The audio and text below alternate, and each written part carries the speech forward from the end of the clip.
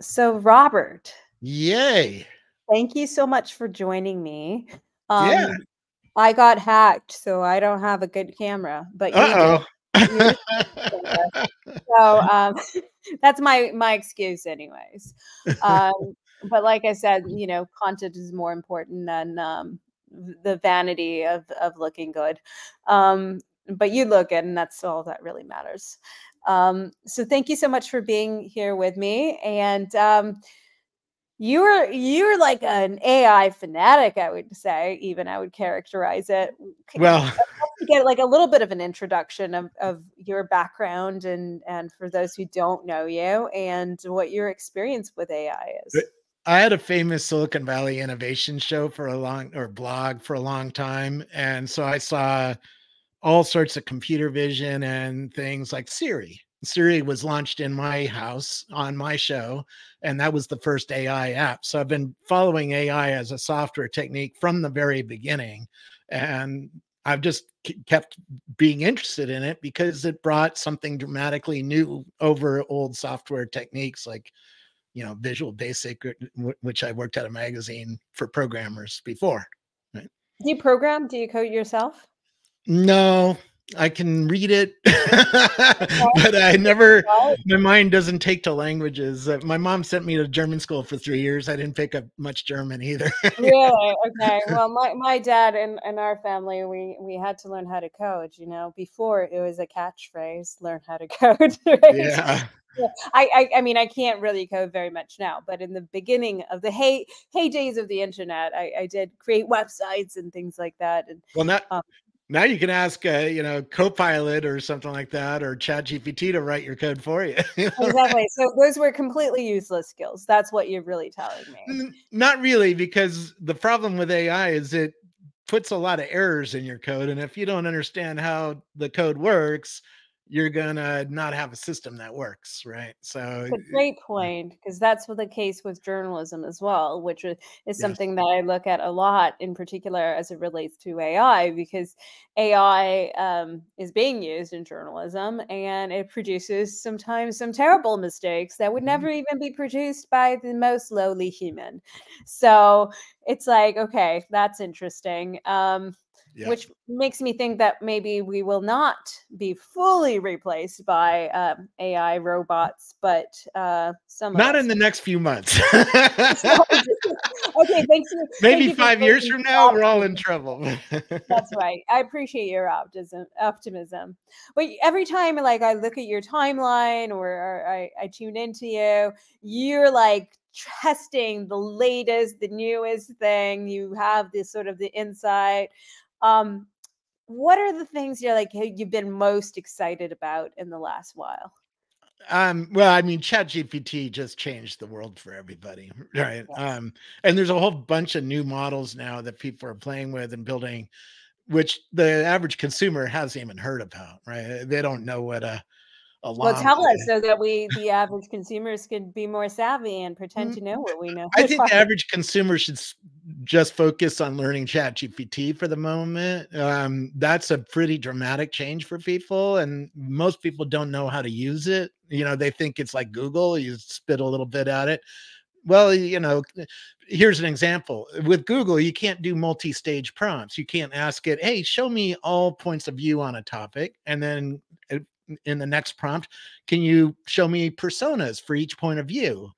That's something Google doesn't do, right? Yeah. And then the third prompt, can you join those personas together in a South by Southwest panel or a debate club or something like that? You can't do that with Google. And then the fourth thing is you talk to your little debate club about a topic, right? About the topic you set it up. So people who are just used to Google or searching, they don't understand that you can use Chat GPT to do a whole bunch of new things. For instance, you can ask it how to make a recipe, how to make ash soup, an Iranian dish. It'll tell you. But now, oh, there's 12 people coming over for dinner. So can you rejigger the recipe for 12 people? It can. Google can't do that. right? It's Yeah. the refactoring that is powerful. And most people just haven't played with it enough to really understand what it does that way. So, learn how to use ChatGPT, pay your $20 a month, see, because that gives you much better answers than the version that's free. And then start playing Is with, that a big difference? Like, yeah, yeah, yeah, okay. it does, particularly if you're trying to do something serious, right? College essay or something. The one thing that is, yeah, that's a cheaper way to go about it. But one thing that I've been myself quite worried about is, so Google, for all of its perfections, and by the way, there are quite a few. One of which is, like, I've noticed it's disappearing a lot of the content over time. But one thing is, when I do a search with Google, I know where this information came from. I can sort of evaluate the source and figure out, do I like it? With something like ChatGPT, which is, by the way, not true to all of these apps, right? Like, Right.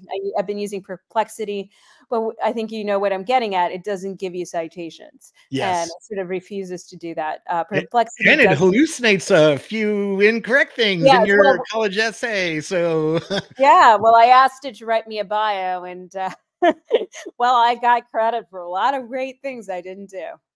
exactly, right? I went to an Austin restaurant, I was asking it what to eat there. It gave me 6 items, 4 of which were perfectly great, and right on topic. 2 had never been on the menu, right?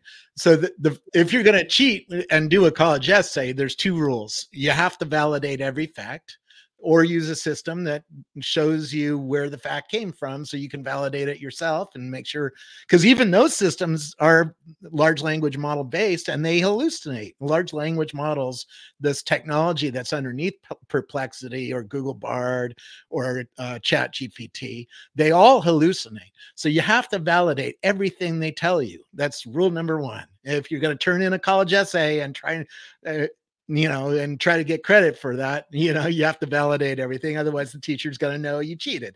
And 2, you have to add some human sauce to it because it gives you a cold answer, right? It presents a certain pattern, right? Which is usually useful, but a teacher can tell, oh, that looks like you used Chat GPT to answer that and you didn't add anything on top of it, right? But if you take that as a guideline and write your own essay with that, with some personal experiences and some personal thinking and some style, the teacher's not going to be able to tell. No, but I do worry about it from the perspective of, yes, taking the answers. As we know, humans are unfortunately pretty lazy, I would say, Yeah. and they don't tend to go the extra mile. And so I Yep. worry that, because I think where it's heading, and correct me if you disagree, but I think it's going to be a Siri feature. I think it's going to be Alexa feature, and I think it's going to be a Google feature, and other search engines. So ultimately, I think our search engines are going to be powered by AI, Chat GPT type um, Yes. apps. And so, Or Bard, or are, Meta yeah, is building a whole bunch of models, right? Yeah. exactly. So, and in many ways, they can do some amazing things that, if you know what to ask. But the hallucinations and the other aspect is not knowing where that information came from. Those things really worry me a lot. What are your thoughts on that? And is it I solvable? I think if you're in school, the purpose of being in school is to learn, not to cheat, right? So if you're using ChatGPT just to write your essay and not do any mental work of doing the homework to understand that topic, you're doing it for the wrong purpose. But if you say, "Hey, show me all points of view on a topic," it's very good at teaching you, right? So Yeah. it's a good learning tool. That's the way I treat it. Same thing going to a restaurant. A restaurant, if it gives you some bullshit, it's not very much consequence, right? Because if you ask for Brussels sprouts and the restaurant doesn't have Brussels sprouts, then all of a sudden, it's not a big deal. But if you're turning in an essay or doing something like a doctor or a nurse's station or something like that, you have to be much more accurate. And there are ways to build AI systems that are very, very accurate. It's just the Chat GPT is based on a single LLM and has a few problems still. right? Yeah, well, I would say so. I tried to cheat with it because I was trying to get citations for my book and I had to turn them into APA style. And I thought, well, I don't want to do it. Let's get the chat GPT to do it. And I tried a couple of other tools. Um, and it looked pretty good. And then I started verifying it and Yeah. realized that it was inventing the names of the authors and sometimes the dates as well. Do you think that is Yeah. something that we're gonna be able to overcome? Like, what are you hearing The, on that topic? the error rates go up when it when it hasn't really studied your topic very well, right? Because Mhm. keep in mind, it's ingested a lot of things like Wikipedia, Yeah. right? To Oh, build the model, runs them through a bunch of NVIDIA cards, builds a model out of that. That's the large language model that I keep talking about. If you're in the training set, if your data is in the training set, it's very accurate. But if it's not, it starts hallucinating. It's like a human being. When you ask a human being about something that they really don't understand, they start lying to you, right? And it's the I think same they make thing up here. entire names though, and I don't keep those humans beings around. But here's some techniques you can do to make the error rates go up. First of all, ask it to take a breath before answering. Why does that work? I don't know, but the Really? complexity of these, yeah, this is true.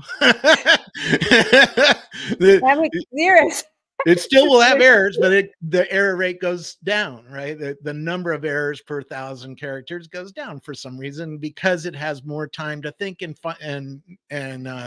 generate a better answer. If you ask it, if you don't know, please tell me you don't know, the error rate goes way down, right? So Yeah. there's some prompt engineering that you could add on to AI to get the engine to give you a more accurate answer.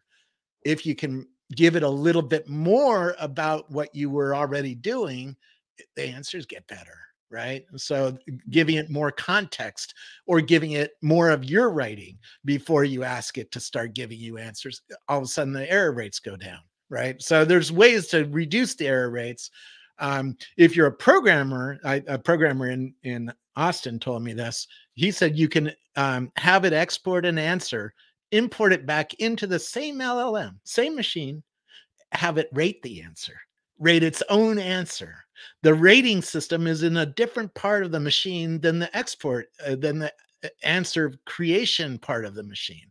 And it does really well at rating its own answers for accuracy, which is Wow. crazy, right? And so you I can never build thought that. systems now. The banks and stuff like that, they don't use one LLM. They have a group of LLMs that are all checking and arguing over their answers. And the error rates when you do such a thing goes way down, right? Because Mm. of this technique, right? So Is there there's a bit of learning about the system and a little bit of learning uh, how to prompt and learning which system might be better for your use case. If you're building a research report, maybe chat gpt is not the best one because it doesn't give you links to where it learned everything from, right? It makes it harder to validate. where do you think this is heading? Like, I mean, a lot of people are obviously very concerned that it's going to replace all their jobs. Other people are afraid that it's going to take over the world and then, it's Terminator. Other people are very excited and think it's going to lead somewhere good. I'm curious to know where you with fall the because, with the current system, yeah, which these large language models are really next token predictor systems, i.e., they're really good. They're built to predict what is the next word it should lay down. And it's really amazing at doing that, but it doesn't really know anything, right? And its data set is very incomplete. For instance, it found me a screw at a local Lowe's. It has a world model inside the model, right? So it understands, oh, you gotta go this aisle. It's about halfway down. It answered the question correctly. But when I asked it to find me a coffee at San Jose International Airport, it couldn't find me one because it didn't have mm, that data in it. And if you forced it to, it would hallucinate and give you a wrong answer, right? so it's So not there. Well, it's not there here's yet. I mean, the AI doomerism is more like what happens once we get AGI, where the system really knows everything and is behaving much more like a human. It's starting to, but it's a long way from that, right? I mean, it has Where had it could AG. actually tell you what to do Yeah. without being prompted, right? That leads into a whole bunch of problems later down the road. But by that point, the AI is helping us put guardrails around everything, to make it safer. So I'm not too worried about the long term. The short term period, the next 18 months, for me, it's about personal AI. Having an AI assistant that you talk to that can help you with your emails, help you with your marketing, help you with tasks. Hey, I need to do employee reviews today. Can you give me some tips on how to review this person? Here's, right? Or write the review. Here's 5 facts Find about the this person. the Yeah, it's cheapest way really to good at do that. it. Or Yeah. but my psychiatrist uses it to listen to her therapy session. She built a whole system, and it's really amazing at that. There, the errors don't show up, right? It doesn't Really? have hallucinations because it's listening to you and just writing notes. It's really good at that. It's a large language model. It understands language really, really well. And so if you ask it just to deal with the language part of it, write notes, help me with an email, stuff like that, it's usually pretty good. You don't see a lot of hallucinations. If you're asking it to teach you about, something highly scientific, in other words, write me a college level essay on, dentistry, that's when you can start seeing these kinds of hallucination problems, or confabulation problems is the technical term. Yeah, and I've talked to some teachers. It sounds like they're having to really rethink what they offer these days. So A tests are kind of in person, and or essays they have to do it in class, but also they're rethinking the idea of the essay altogether. So I think that's going to shift. Where I see it, here's where I see, I guess, the threat, a so-called threat of AI. And that is in, so we've had a lot of technological changes over the years, right? And Yeah. yes, it displaced some people, and it will displace people again. But with AI, where I'm seeing this going is like it's going to displace a lot more people in a lot more fields all at once very quickly. Yeah. I also think it's going to take what it is that is makes us human, and it actually will increase the value of that. But Yes. the people who do things that are more mundane, even in, say, journalism and reporting, people tell me all the time that, hey, it's going to Mm, replace your job and you're afraid of this. Well, what I would say is that yeah. it will replace certain kinds of tasks, Yes. particularly if someone was writing without doing reporting or a point of view. But the things that are essential as a human being, those things cannot be replaced, but can be enhanced by the machine. But I'd love to hear your thoughts on that. No, certain kinds of jobs are going to get wiped out real fast. Call center jobs, for instance. Was using Hippocratic's AI system. It hasn't yet been released, but they showed it to me, and it replaces a nurse's system where you call in for an appointment. Right, like if you're calling your doctor for a colonoscopy appointment, right? That's what I was doing with them, and it knew everything. I was throwing everything I could think of about a colonoscopy appointment, like where to park, when should my wife pick me up, Wow. what are some side effects that I should be worried about? Do I have to drink that shitty fluid to clean me out? And it told me it's just like a human would. It's like you have to drink it, but you could throw some lemon in it to make it taste a little bit better or something like that, right? But Really? um, yeah, and it was right on point because it was fine-tuned on a very specific data set, and there you don't have hallucination issues because you're only there to talk to the nurse's station about nurses stuff. You're not there to ask for a Big Mac or a history essay, right? You're there to talk to a hospital about an appointment coming tomorrow, right? It's very accurate at that, and it's going to replace some jobs. Hmm. Call center kind of things, technical support. It's really good at technical support. So if you fine tune it on technical support for the machines your company makes, it can answer those, and it sounds like a human. And why do you need a human if it can answer all the questions? Well, you That's a can problem. even take a human who has a very thick, perhaps Indian accent, which seems to be the case a lot, and it can make them sound like they are native speaker, which is sort of Yeah, but I'm interesting. saying there's not going to be a human at all. The You're nurse probably station, right. I That was in the talking States. to it on the phone, and it was not a human at all. No human involved. So it's going to take over that kind of job pretty quick, But right? economically, that's got to be, pretty devastating to all these call center guys and girls, and just in general, right? It's a Like all huge at problem. once. It's a huge problem. And let's take the number one job in America is truck driving or Mm. taxis, right? Driving people. More than 1 million people have that kind of job. I can tell you definitively, my car out in the garage drives me around town. So tell me again, how many years is it before a truck comes along that drives everywhere and is so good and better than a human? It's not very far away. It's sometime in the next decade. Have to change some of our infrastructure. At least that's what I've been told, is that if everything is self-driving, you're going to need, different roads. And so there's going No, to be adjustment. You don't think so? no, no, that's absolutely false. The Tesla proves that's false. Then my Well, there Tesla aren't drives on many existing Teslas out roads. there. What's that?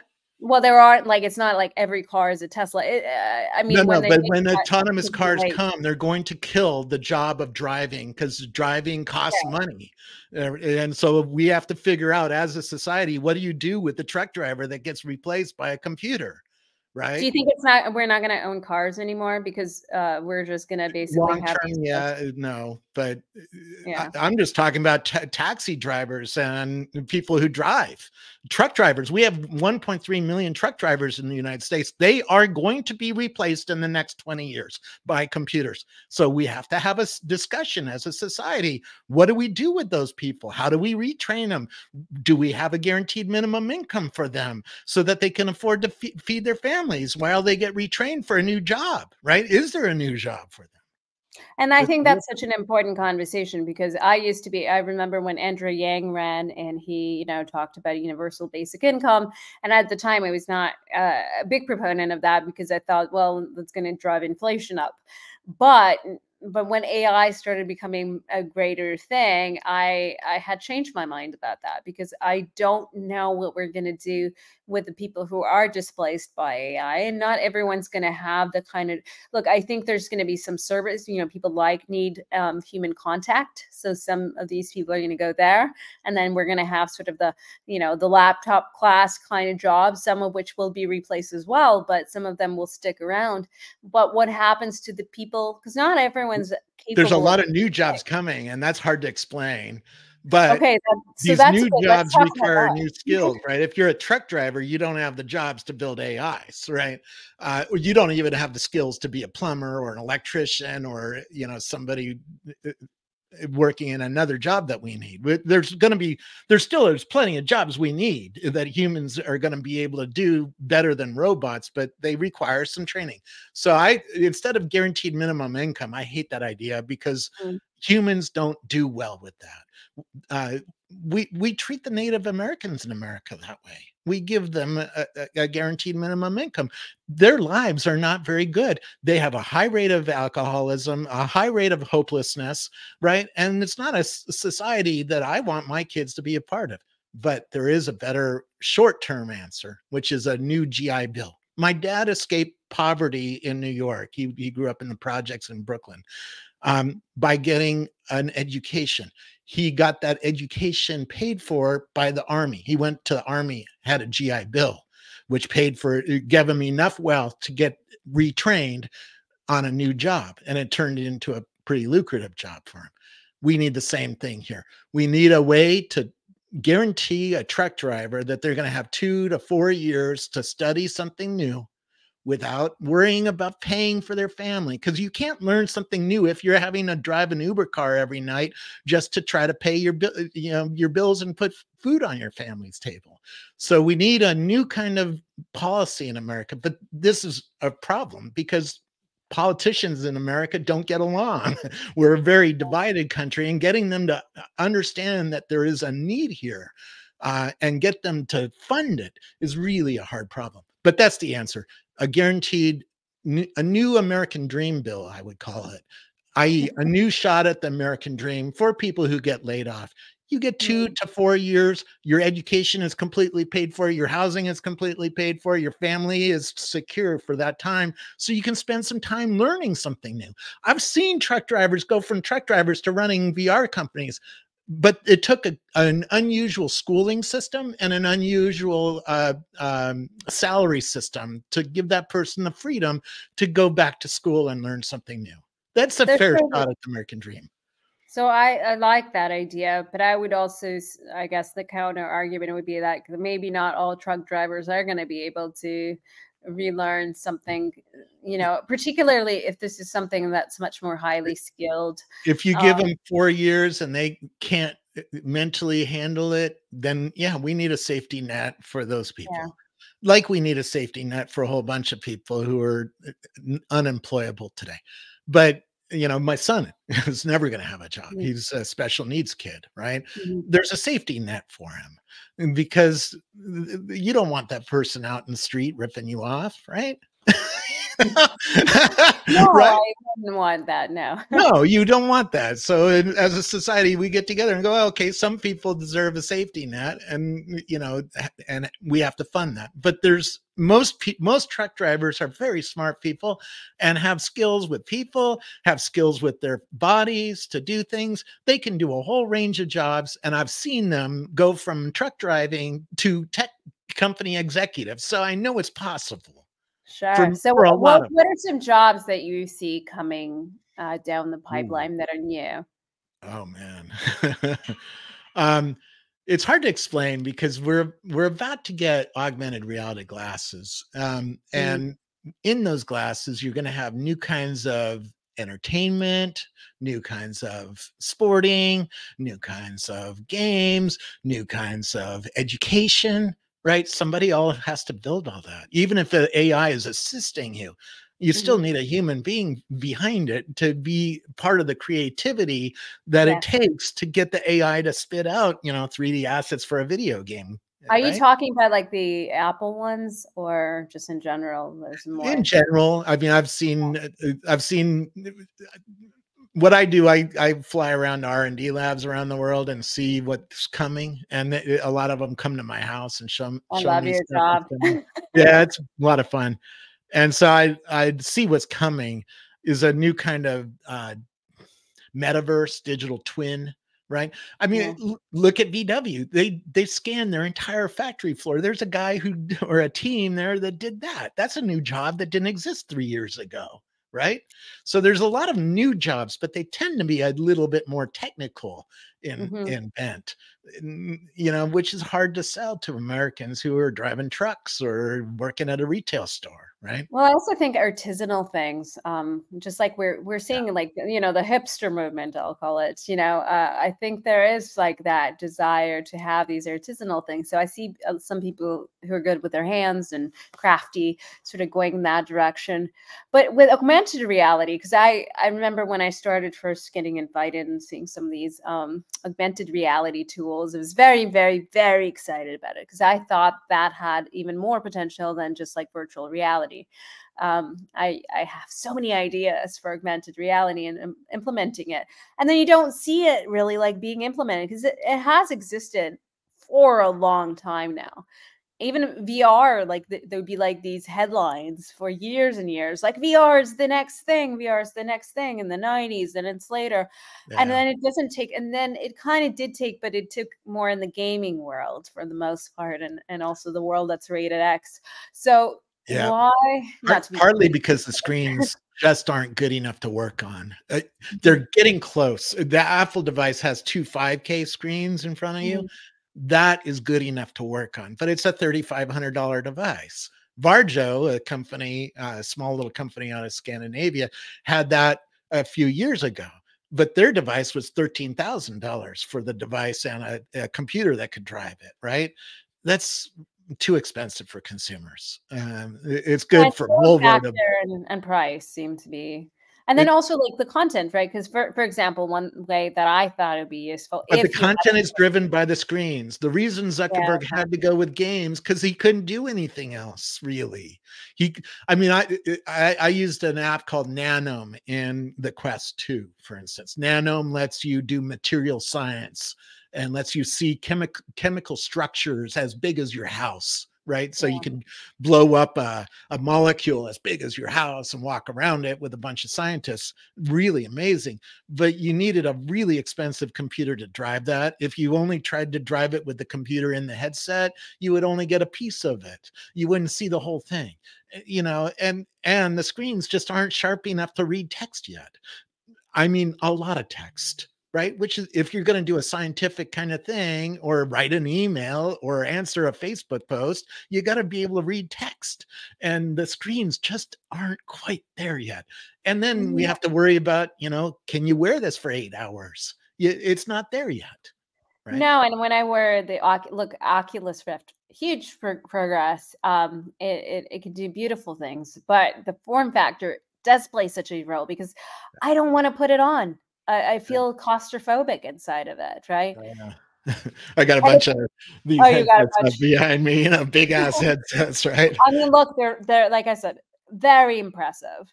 And they have this movie theater mode, for example. You can watch Netflix, right? But who wants to be inside that device for that many hours? The And it's problem nice. is the Netflix example is a great one. With the Quest 2, you have two 2K screens in front of you. Okay. And the Mhm. screens aren't very good. They don't have a good black. They don't have good color dynamics. They're cheap ass screens because that's what Mark Zuckerberg could afford to put in a $500 device. He Yeah. couldn't afford a $13,000 device because he knew a consumer would never be able to buy that. So he went to cheap screens in the glasses. Well, my TV on the wall is way fucking better than a Quest. I'm sorry, way better than a Quest 2 or a Quest 3 headset to watch a movie. So, you know, now the Apple device is coming next year. That's good enough to watch a really good movie and be comparable to my $8,000 TV on the wall, right? Mhm.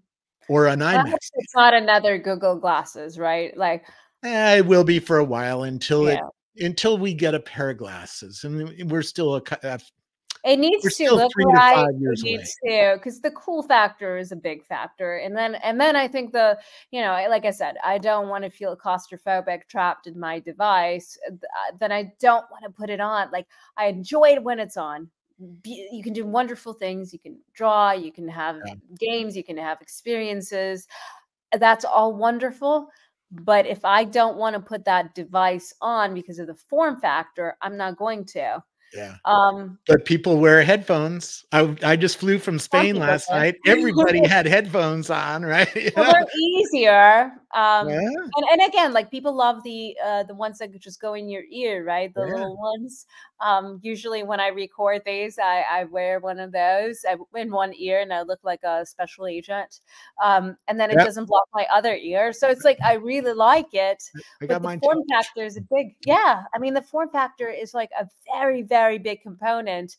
And I think part of why some of these tools didn't take off is because of that form factor, not necessarily because the technology itself Yeah. was impractical or not interesting or not well done. Oh. Shit. Sorry. Oh, see, now you're gonna look like a Star Trek. Yeah, this is the HoloLens from Microsoft, right? And this gives Yeah. you an idea. This is very heavy, very big, only could be powered for a couple hours, right? And had Mhm, shitty screens. The screens are really impressive at one side because mhm. like there's a game in here called Fragments where aliens blow holes in the real walls around Yeah, you, right? It's stunningly cool, but it's very dim and it's a small box that the virtual stuff is in, right?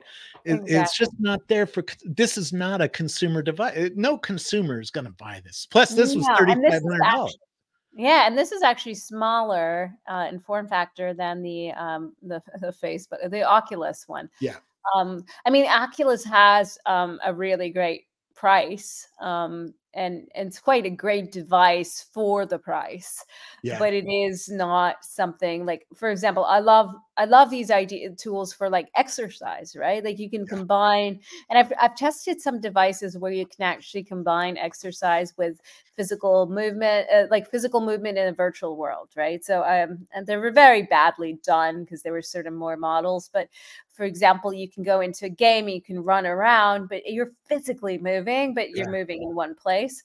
But the problem is you're not going to install that kind of device in an average living room. It's sort of flawed. And so form factor, I think, is a very key determining factor in how technology proliferates. But you Absolutely. seem This is why Apple, Apple always comes in late. The Apple II was not the first personal computer. People forget that. There was other personal computers before Apple II. It was not the first GUI with the Macintosh. Xerox had a GUI long before the Macintosh came out, right?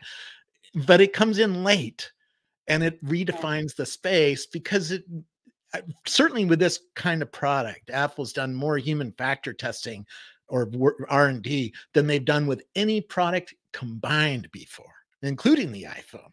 And they know the problems. They know these problems, right? They know that the consumers are not willing to do this. And what do? They spent a lot of time on recreating the room around you virtually in the headset so that you would feel like you're part of the world around you, that right. you could see your kids walking through the room, stuff like that.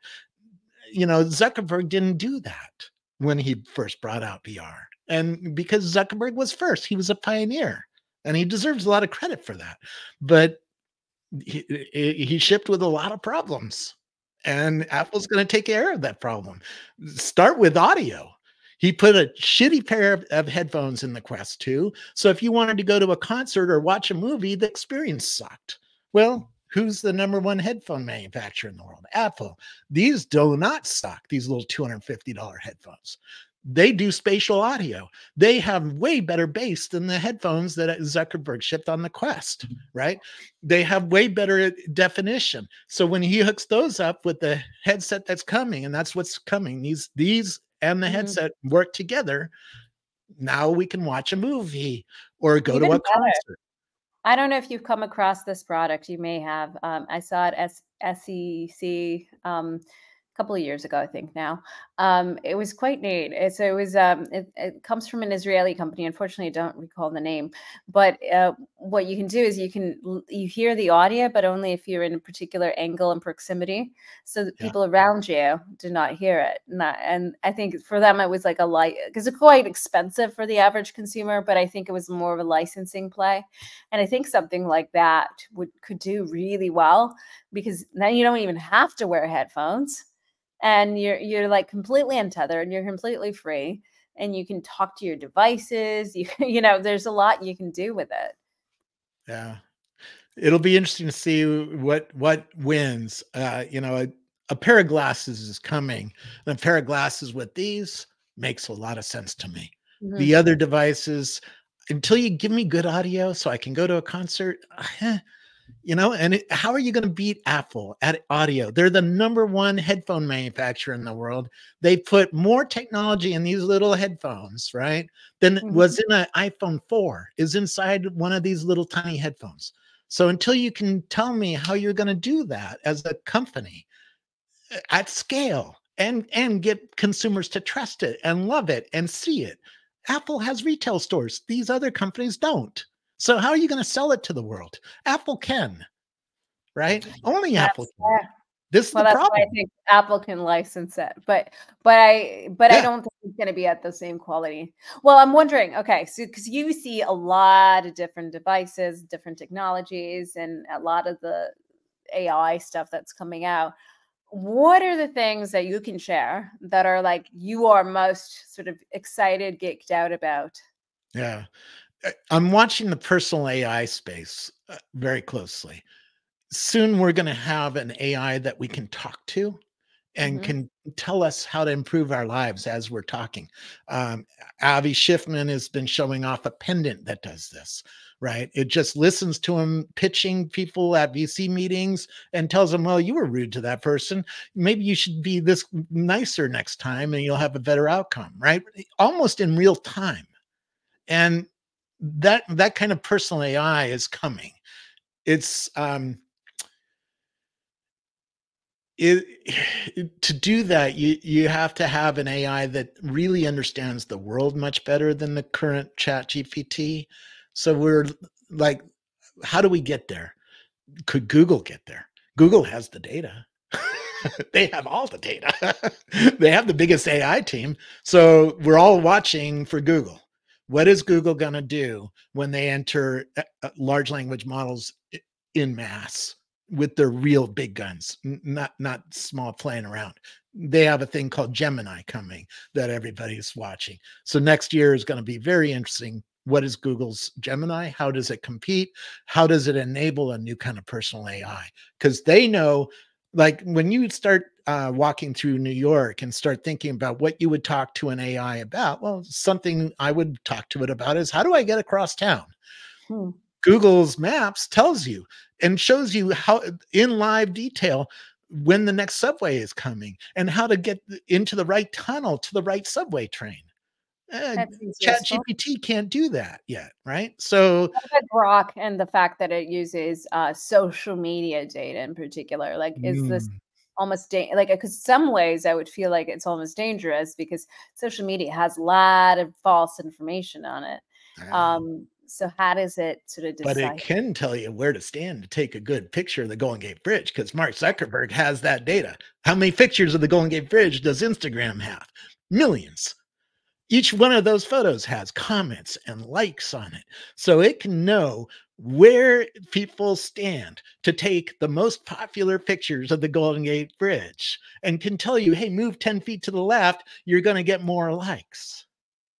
That's the Yeah, that kind of thing a data personal analysis AI is should be telling me about, right? It's like yeah. helping me deal with the world and be more productive in the world. Somebody told me that they told AI what groceries they have, what they have in the fridge, and Yeah. asked it to provide some recipes.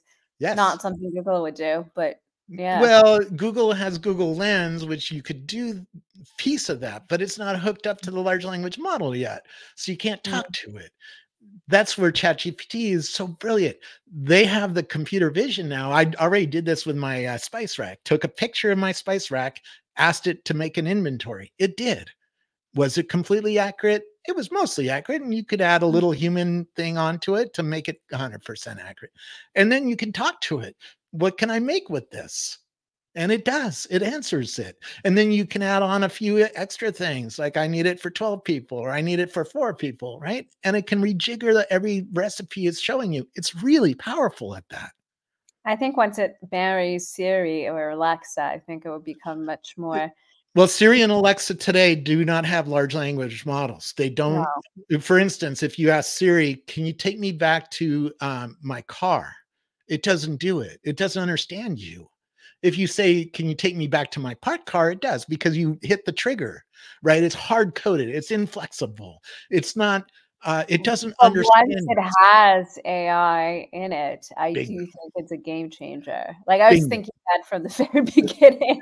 And we're all waiting for Apple. What's Apple's LLM strategy, right? Yeah. How are they going to change Siri to be really smart and understand us and do all this fun new stuff that ChatGPT OpenAI is doing, right? We're waiting.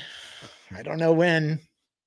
Okay, so I'd say just 2, 3 years. I certainly by the time the glasses come out, and this the schedule is there's going to be the Vision Pro next year. The year after that is going to be a smaller, lighter, much more capable Vision Pro. Maybe even a family of them, an expensive model and a cheaper model.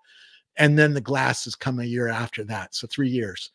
When the glasses come, it has to have an LLM, because that's mhm. the whole point of why you would wear a pair of glasses, is to be able to talk to them and have it assist you at any task you can think of, right? So final question is like, what are you most excited about when it comes to AI, and what are you most fearful or concerned about? Short term, I'm fearful for jobs, particularly like, like what we talked about, truck driving and all that. Uh, Excited. I mean, the having a personal assistant that assists me every day is going to be very interesting to consumers. Consumers are going to decide on what ecosystem they join based on who has the best one, right? And if Google has a better one than Apple, then all of a sudden people are going to start switching over to the Google ecosystem because they have better answers. And you can, if you're wearing a Google pair of glasses or holding an Android phone, it's going to help you live your life much better than the Apple one. And that will be a big deal, right? Yeah, that's where I'm going. For my own show, I'm covering how businesses are using this stuff, you know, from hospitals to call centers to marketing teams, right? How are they building systems that can use AI to help their businesses? And there's 500 companies that found just doing that. So that's a lot to focus on and think about, but that's not very sexy, you know, helping a call center replace humans, you know, and help their customer ranking because their answers are more accurate than a human can give, right? Well, what can a human understand better about AI? Like if they, if you're like, educate yourself, as they say, what would be the one thing that you think most consumers are missing? I think that most consumers have no idea there's 4,000 companies that are going after all sorts of different things from this personal AI to working at your company, right? So if I was starting out, I'd be starting out looking at those companies very closely and understanding what the impact of them is on your life or your business's life, right? Uh, Most people haven't even tried ChatGPT and really understood how to use it. And we talked about a few things you can try there. Understand prompt and, you know, how to write a more complex prompt than just, you know, uttering something to Google, right? Understand what it does and start getting educated on that. Because if you're educated on that, you're going to build systems using AI. Therefore, you're going to have a job where your coworkers who refuse to do that are going to get cut, right? I've Hmm. had CEO after CEO tell me, no, I'm never going to fire somebody who uses AI in the job because they're going to be more productive. It's a competition now. It's a Who, lazy person's way, which I think is good. yep. And I got to run. I'm sorry. Yeah, no worries. Well, thank you so much for joining me. And how can people find you? Scobleizer on X.com is generally the best where I spend most of my time because I'm watching 70,000 people in the AI space and I'm re-sharing the best of what's going on with these people. And these are all people like PhD level people who are creating these AIs or building AIs into their businesses. And so it's a good way to watch this world and get up to date pretty quick. Perfect. Well, thank you so much for joining me. And despite the technical difficulties, and thanks again. And Thanks. hopefully we'll talk again someday. Absolutely. Okay. Talk to you later. Bye.